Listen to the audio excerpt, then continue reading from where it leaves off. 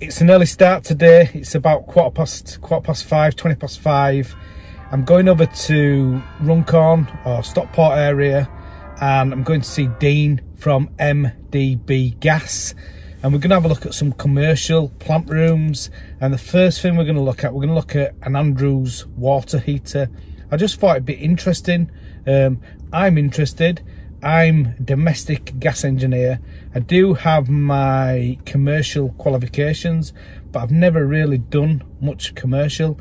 I did many years ago when I was an apprentice. We did do a bit of commercial then, but I haven't done any since. So what we'll do now is we'll go over to Dean and we'll have a look in some of these plant rooms. So first of all, we're going to look at an Andrews water heater. My name's Alan Hart, and today I'm working with Dean from MDB Gas. MDB Gas, and we're looking at some Andrews water heaters, and we're just going to show you how an Andrews water heater works. So I've just got one behind us here. It's quite an old one. It's an open flued. It's an open flued one, and I'll just show you that now. So it's got the burner in the bottom. We can see that that's just where the flames are. So from that you've got your heat goes in, and it goes just into the inside of the cylinder, goes through the cylinder, heats the water up, and then your flue gases just go up through your flue above, and then it's got a diverter. What's that one called again? Diverter, flue draft diverter. Flue draft diverter. I couldn't remember then. Flue draft diverter. So you've got your flue draft diverter there. It's a long time since I've seen one of them. And that just goes up and just goes outside. So that's your Andrews water heater. So I'm going to pass you over to Dean now, and he's going to tell us about it.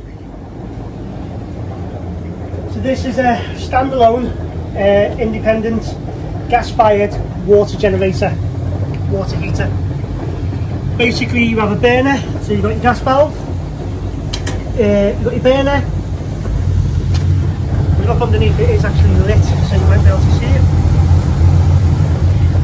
But if you can hear that rumble in there now, if you can hear that, that's because it's scaled up.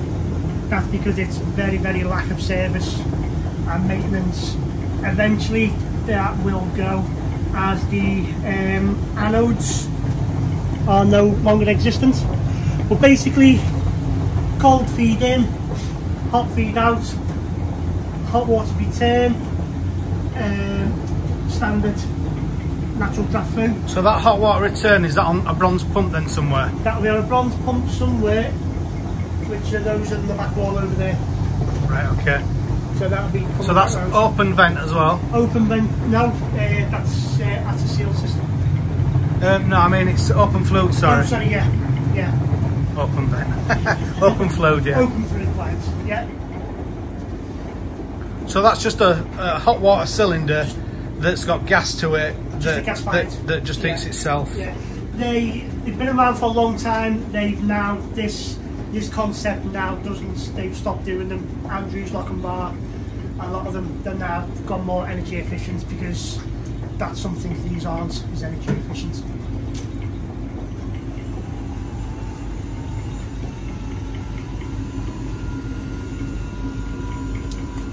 Do they have a backup on these then, like an emergenator or anything like that? No. No, so they're just gas fired? If it goes down, it goes down. You've got to be pretty quick with your parts and stuff. To be honest, there's not much to go wrong. Thermostat. So you've got your thermostat there. We've not long had a bit of an issue with one of them in a previous property, a previous home. So yes, they fail. Gas valve. Again, like every other gas valve really. So is that's where you do your pressure? Yeah, you can do your inlet pressure. So that's for your burner pressure on that side? Yeah. So obviously this room will need some ventilation, will it, for this? It will do. So what's this valve here then, Dean? This is it's known as a TMP valve. TMP? TMP. TNP? Temperature pressure relief valve. So if you look at the data badge, it will be set at a degrees to what it will blow off on.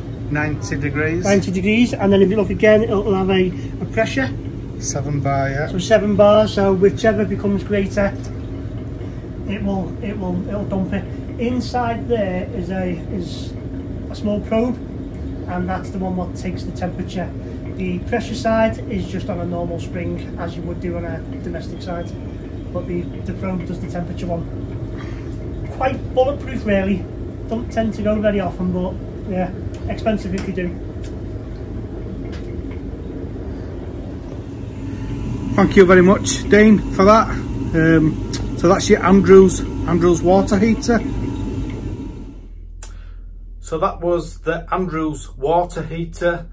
If you like this type of video, please add some comments below and let me know, and I'll try and add some more.